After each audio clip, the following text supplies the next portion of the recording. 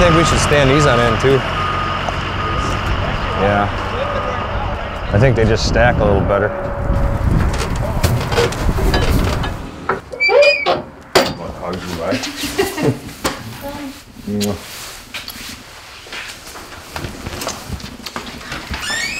Bye. I know he's done like smaller donations, but this one's pretty big. Most things we've helped with before have been food donations. This is the first time where it's more hands-on. Do a good deed now, and hopefully somebody's going to repay that back later when we need it, because someday we're going to need help. So that's kind of what the farming community does. We hopefully help one another out. So Bye. Bye. Drive safe. I will. Love you.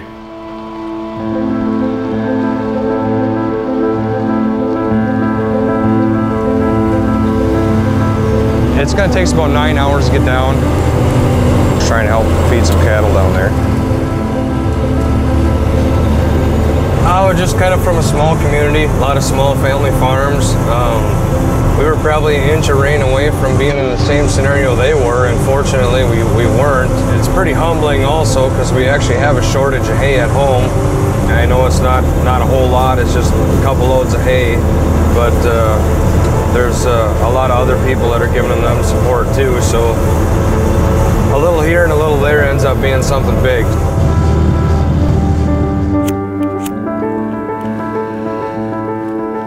We're in survival mode right now.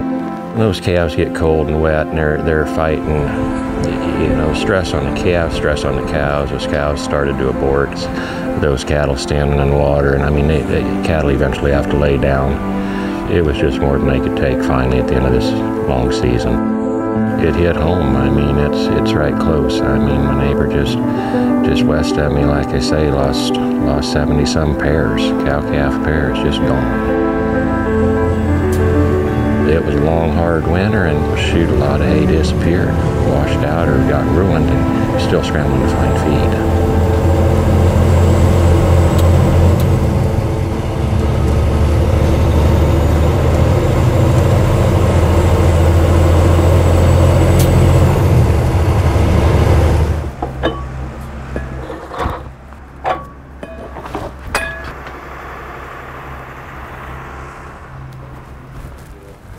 What was his first name? Dean. Dean.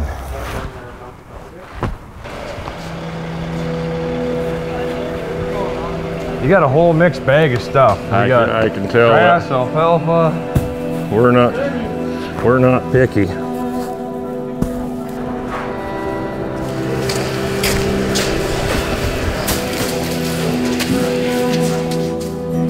How far did this hay come from? 800 miles? 750.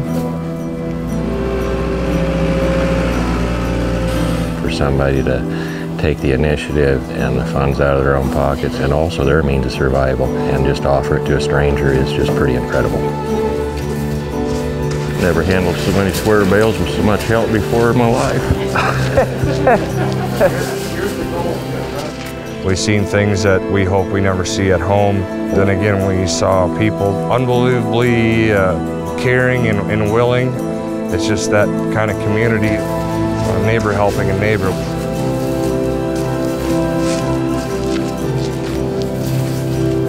I'm surprised the water's receded as much as it has. I talked to Dean like I've known him for 10 years. We met for 10 minutes. They lost another house over between Meadowgrove and Tilden this week. Oh, geez. And, well, I sure appreciate everything you guys done. You betcha. Thanks for everything. You bet, guys. Have a safe ride back back north. And, God, that's pretty incredible. Pretty incredible. Ready? Obviously, we won't ever forget what we did down here, but that handshake, that farmer handshake, is something that you can't get out of your mind. Next time we'll visit without hay. How about that? On a good note. That'd be good. That'd be good. Thanks again, guys. You bet. Take care. I guess I don't even have the words, but I just count myself pretty fortunate. Just that. They're just the best. you need something, they're there.